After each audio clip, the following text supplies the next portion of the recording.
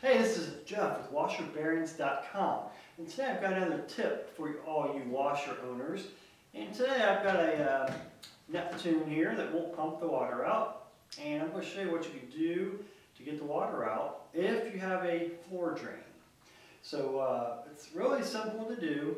I know some people will email me and say, hey, I siphoned all the water out with the hose, or I used a shop vac, or other things. And then, but there's another way to do it if you have a floor drain nearby. Thanks. Again, it's Jeff with washerbearings.com. Oh, there's your answer. You put the discharge hose on the floor and make sure you're near a drain. And what will happen is the water should automatically gravity feed out.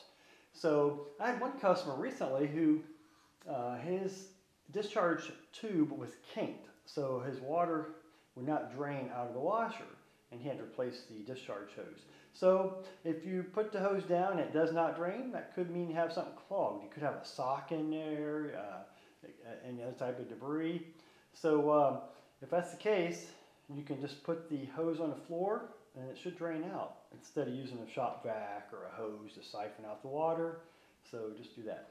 Now if you're upstairs and you have a pan under there, you should be able to put the drain hose on inside that pan. It should drain out. Most of those pans do have drains.